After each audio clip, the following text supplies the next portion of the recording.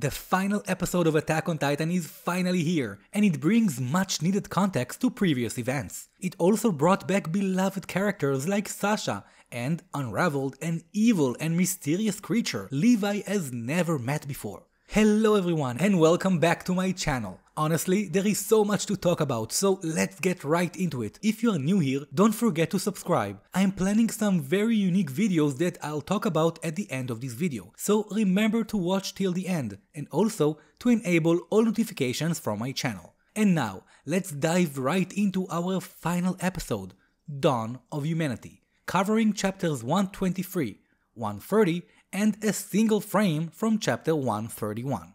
It begins with the chapter that was currently missing, chapter 123, Island Devils. To make things clear right from the start, the first part of this episode takes place during the 4 years time skip. This is after the scouts captured the boats of Marley and Unyankopon and the volunteers helped them develop Paradise, but before the attack on Liberio where Sasha got killed. This episode is extremely important because it finally shows us why this group is so different from other people on the island, and we will talk about that soon. The episode begins with chapter 123 as the scouts arrive at Marley by boat to meet Unyankopon. It also skips on the opening song, which is always a sign for a special episode. The first thing to notice is Mikasa's internal monologue, as she's feeling confused about Eren. If Eren hasn't changed, then what part of Eren has she been seeing all this time? I also loved the complete contrast between her white outfit and Eren's complete black suit. Right from the start, Sasha and Connie almost disclose the fact that they are from the island. Those little moments of childish ignorance fit Sasha and Connie so well, and it could be expected, as this is the first time they have ever been outside of their island. Later, in one of the most adorable scenes ever, we get both of them alongside Hanji trying to interact with a car and feed it carrots. We need to remember that Marley is basically 100 years more advanced than Paradise, so the most simple things seem amazing to our group as they go around the different stands and try out the different foods. Also, giving us the most awaited panel of Mikasa enjoying ice cream. Unlike the rest of the group, it seems that Eren doesn't share the same excitement, even though he always dreamed of seeing the outside world. He saw some of it through his father's memories, and he acknowledges there are so many things beyond the walls, but it is clear that he is disappointed about something. Meanwhile, in the background, Levi faces an evil and unknown creature. Lucky for him, a dead clown would be very bad for the scouts, so this clown gets to live another day. While the scouts walk around trying not to draw too much attention, Levi spots a little kid that stole Sasha's wallet. As a crowd gathers around them, we get to see how the people of Marley don't look kindly at strangers. They suspect him to be a refugee from one of Marley's enemy states, and they start talking about ways to deal with him. Some say they should throw him to the sea, others say they should cut off his hand. There is obviously hate towards strangers on Marley, but it gets even worse when some people suggest that the boy could even be a subject of YMIR. We also get a new detail about worldwide blood tests going on in order to identify subjects of YMIR. Luckily for the little boy, our group is not so keen on watching kids get lynched. Levi tells the crowd the boy is Sasha's little brother, and when that doesn't work, he grabs the kid and tells the group to run. So much for not drawing too much attention, but that's Levi for you. Always the responsible adult. And he manages to save the kid, even after being assaulted by that clown earlier. The group runs away to safety, and the boy waves at them to thank them, but he also gets Levi's wallet. Of course, Levi is cool with that. If you're not a giant monkey, then you are pretty much safe from Levi. Here again, we see Eren is troubled by something, and Mikasa clearly is aware of that. From there we go to the Azumabito mansion to meet Kiyomi, the head of the clan. Here she confirms that there are indeed blood tests going around worldwide. More than 100 years ago, having Eldian blood was meant to be a proof of nobility and high status, but as the Eldian nation crumbled, those people were forced into exile, and some ended up in internment zones around the world. This was the fate of the Eldians that lived outside of the walls. Unlike the people of Paradise, the Eldians of the outside world have paid for the sins of their ancestors. In fact, they are still paying for them up until today. The fact that all subjects of Ymir are scattered like that and that people don't trust them is what makes it extremely hard to convince other countries to form friendly relations with Paradise. The other option the scouts have is to go with Zeke's plan. To remind you, this is before the euthanasia plan was revealed, so Armin is referring to Zeke's original plan. The same plan that condemned Historia to keep making babies in order to keep the royal bloodline alive. That option is something Eren and the scouts don't accept. Hanji mentions the association to protect the subjects of Ymir. This association is about to hold an international forum, and Hanji hopes they will share the same worldview as the people of the island. If they do, that would be an option for a diplomatic solution between the island and the rest of the world. Kiyomi claims she doesn't know exactly what the association stands for, and we will get to that soon. At that point, Mikasa notices that Eren is not in the room with them. She meets up with him in the next scene, just as Eren seems to wipe his eyes. Have you been crying, Eren? I wouldn't spoil you too much, but I would say there are some missing scenes here which are all part of the next chapter called The Rumbling, and it shows Eren's little trip. No spoilers about that, but it does have something to do with this only frame we have from the next chapter. Mikasa sees the boy from the market at the camp, and she asks Eren if something happened. To that he replies, "Not yet," which is a pretty strange answer, don't you think? He then explains that all of those refugees are just like them. One day, their life changed and they lost their freedom. Everything was taken away from them. They have no freedom left, just like Eren and his friends were on that day when Shiganshina got attacked. And here comes probably one of the most important moments in this episode and this entire season, when Eren finally asks Mikasa why does she care for him so much? What is he for her? So how important was this question? Let me share with you my reaction video.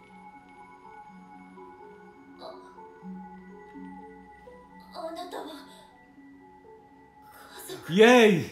Yes! Thank you! The ending stays the same. Thank you. So, for some context with no spoilers, this was exactly what Mikasa said in the manga. For some time now, there was a theory she might give a different answer, which would mean a possible different ending to the anime. So my reaction is simply me being thankful the story will go on as it did in the manga. Right after poor Mikasa gives her confused answer, they are interrupted by a nice old man offering them some tea. And right after that, the rest of the group arrives. And look at Eren's response here. Perfect timing. Again, a very strange thing to say, but we will get to that soon. The group being invited to celebrate with the refugees is what turns out to be one of the sweetest and most adorable scenes in Attack on Titan. Everyone is drinking together and the anime really did justice to this fun party. I mean, I don't think there is something more pure and sweet than Mikasa, Armin and Eren all laughing and drinking together. Plus, some underage drinking, but that's Sasha for you. I personally live in the Middle East, so I also really appreciated the music incorporated with the show original soundtrack. I also loved that everyone at that party was doing their own thing, and Connie and Jean just keep on bringing more people to the party. Now you can see why Jean was so shocked when he realized all those people are going to die in the previous episode.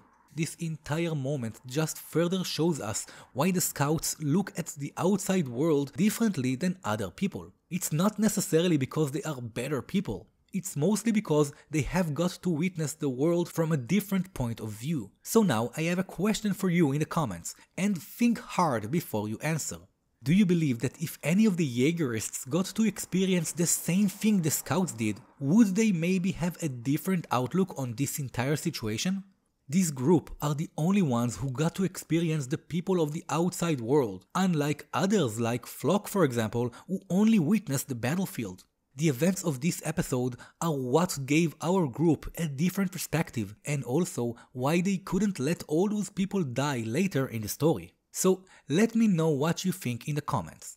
After all this drinking, Levi, Hanji and Unyankupon, the responsible adults, find everyone passed out on the 10th floor. I love how Eren fell asleep on Jean's face. And of course, also next to Mikasa, because he clearly hates her so much. The next day, the group attends to the forum Angie was talking about, but they face some bad news. So this forum supports the subjects of YMIR, but it also directs all the blame and hate on the people of the island. That proves to the scouts that there is really no option for peace with Marley, and that was also the moment Eren left them after he saw their last peaceful option was now gone. The next time they will meet him is when they will save him on Marley. We finally get to see the moment Eren's letters reached his friends, telling them he will follow Zeke's plan. In the manga, this was the end of the chapter, and we jumped straight to Eren's transformation on the island, with Mikasa wondering if things would have been different if she gave a different answer back then.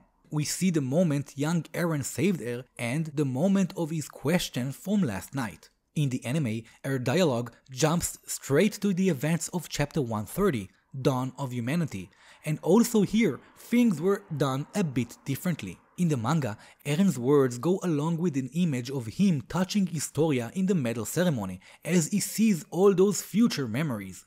Eren wonders, where did it all start? Back on that tree? Or when YMIR freed the pigs?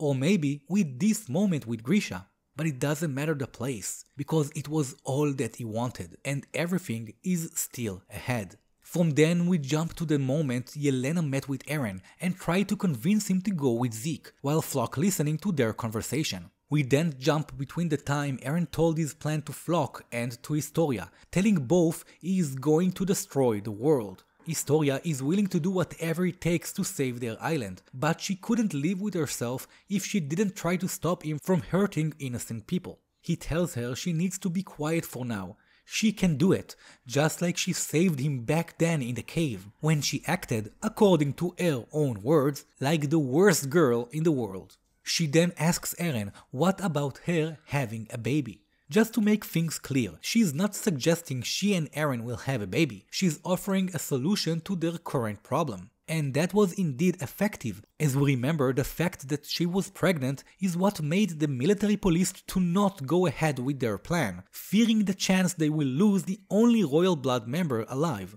That was actually Niall's argument that was shown to us in the episode A Sound Argument.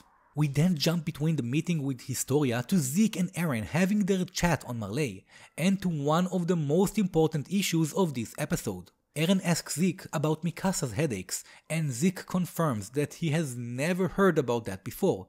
It's not an actual thing. The Ackermans are not programmed to serve the host. This is important for several reasons. It finally confirms that Eren was really lying to Mikasa when he told her that, and he did that in order to keep her away. That means that Mikasa was never a slave to her bloodline, and it also means there is a different reason for Mikasa's actions. A reason much more simple according to Zeke. She simply loves Eren so much that she would do anything for him.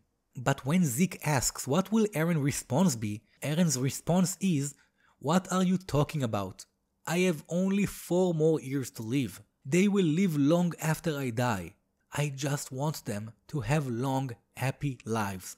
This is what Eren wanted. Simply for his friends to have a happy life without war or hate in their lifetime. He is no longer considering himself as a factor because, as he just said, he has only 4 more years to live, so his wish now is to secure a future for the people close to him.